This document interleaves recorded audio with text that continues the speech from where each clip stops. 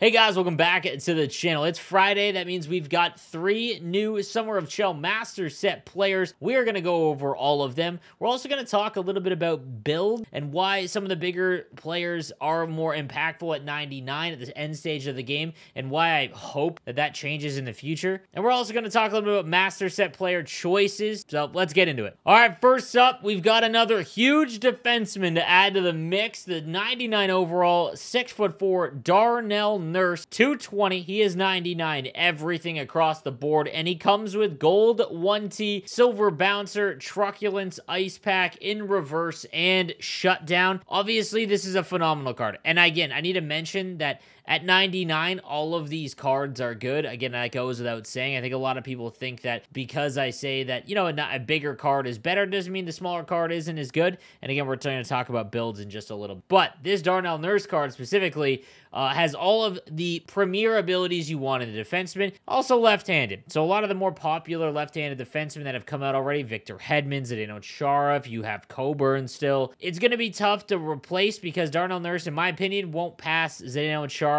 and he won't pass Hedman, in my opinion, in the rankings. I know a lot of people are kind of polarizing on Chara. Either you love him or you hate him, but I don't really think he passes that. So nonetheless, this is a card. If you don't have any of those guys, or even if you only have one of them, phenomenal card here. 6'4", 220, 99 everything, and some of the best abilities, especially gold 1T among left-handed defensemen. It just seems to go in a little bit more than righties this year with that 1T ability activated. Next, we've got the 99 Roman Cervenka from the Calgary Flames. Now, I'm pretty sure he's played less than 40 Pro NHL games. However, he has had an astounding international career and a season specifically from Czechia, the 99 Roman Cervenka. This one comes with gold wheels, elite edges, spinorama, born leader, tape to tape, and close quarters. I want to talk a little bit about tape to tape because I think it's something that I overlook. And again, guys, when you guys are, you're leaving your comments, I definitely take your feedback into account. And I think that there's something that over the course of this year, because of the changes to passing, that I've kind of overlooked, and tape to tape kind of addresses it. So last year, the auto sauce, what I'm referring to is when you pass the puck and there's a stick in the lane, if your passing was over 80, it would auto sauce the puck, which led to huge issues because intercepting the puck last year was almost impossible because the intercept pass model was just turned off for 21, which is why we had that cross crease meta, even worse than we've ever had it. But in 22, it's back on, and tape to tape, in my opinion, I'm someone who loves to use the manual sauce. And if you don't know how to do that, it's by holding down R1. You can cook it a little bit longer by holding it down longer, but it has 0 assist on it, meaning that you've really got to thread the needle, but it's something that I use all of the time. But if you're not used to, using manual sauce, tape to tape can really help you out. So I do think that there are certain players that would take advantage of tape to tape, but if you are someone that can use the manual sauce effectively, I just don't think the benefits really outweigh the positives of activating it. That being said, close quarters I think does. The reason being is that it will actually make your player shoot faster and harder out of a bad animation above the face-off dot. So what I mean is, if you watch the replay on some of your close quarters, the puck will be like on its side, like it's like a knuckle puck, and your player will make an awkward like stick animation and shot immediately.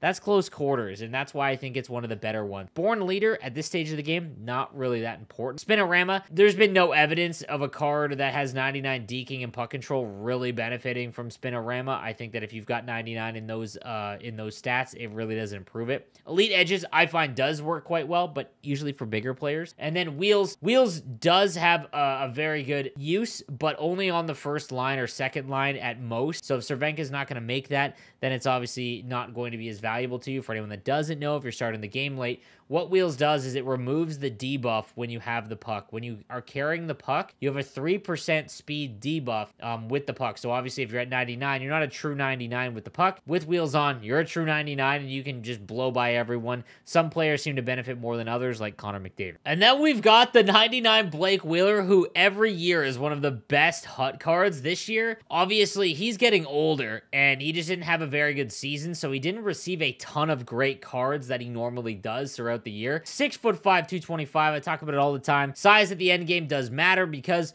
when you're trying to differentiate between the 99s, size is really the only slightly different and other now zone abilities. Before we go into that, I do want to bring this up because I see it in my comments all the time about why bigger players are more important and why smaller skaters, you know, just kind of fall by the wayside as the game goes further. And here is why. I did a video about 2-3 months ago about custom skating builds. So if you go and look in the offline roster, which is what EA used for, you know, its base card, only 4 players actually have a custom stride. Outside of that, every player moves the same. Now, obviously, there are some differences. There are some cards that just don't work. I mean, Ryan Kessler's Team Builder, Jaromir Jagr, the 91. Something was inherently wrong with those cards. So every card does have a little bit of a different feel, but there really is not much different. And that's EA's problem. I wish there was. In MLB, every player has their own custom swing. And it's, you know, all swings are equal, except that the stance and actual swing matters because some are faster, some are slower. And that's why you really see some cards that are super effective for some and really not, in fact, effective at all for others. That's why. In NHL, we just don't have any custom strides. We don't have any custom skaters, which I hate. I wish that they had some way to differentiate these players more. So the issue why someone who's bigger at 6'5", 225, they can't be bumped off the puck by smaller players unless they have truculence, which again is why truculence is such an important ability. So gold tape to tape, we just talked about it. I think for, you know, the players outside of Division 1 or people that don't use the manual saucer pass, tape to tape could have some value. Unstoppable force, again, I think it's really important because everyone's got these big gigantic defensemen. Unstoppable force will have you hold onto the puck a little bit better. Third eye, not really impactful at all. Elite edges on a bigger player, I love it on some of the players that I've got elite edges, and that's going left and right behind the net. You'll notice that more than anything. So make sure that you're using that. I love that. Or if you're someone that speeds down the wing and you make the cut into the middle, elite edges makes you just absolutely make weak cuts. No contest, I think this is important as well. It's only 1 ability point, but what it gives you is when you're tied up in front of the net, it basically disengages. Born leader, again, I don't think it's that important because everyone's 99. But the 99 Blake Wheeler, incredible card. So we'll talk a little bit about free agency as it's going along. I did a day 1 free agency recap. Johnny Gaudreau signing with the Columbus Blue Jackets out of nowhere, and reports today that he wanted to sign with Philadelphia, which was his hometown. Like that's his childhood team, and he's from South Jersey, which again, I'm not from Jersey, but apparently is very close to Philly.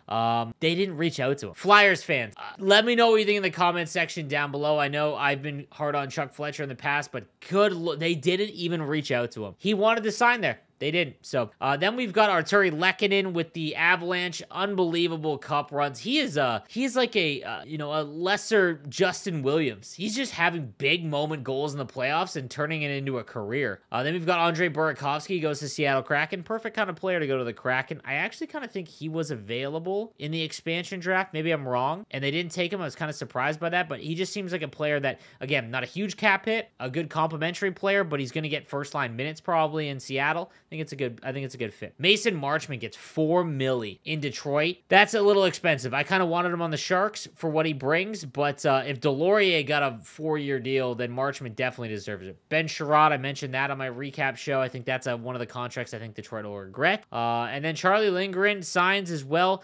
Stalock, some minor ones. So just recapping that. But let me know what you guys think of the new Master Set players. I will do a ranking of the 6 that are out, a tier list, and I'll see you guys next time. Have a good one.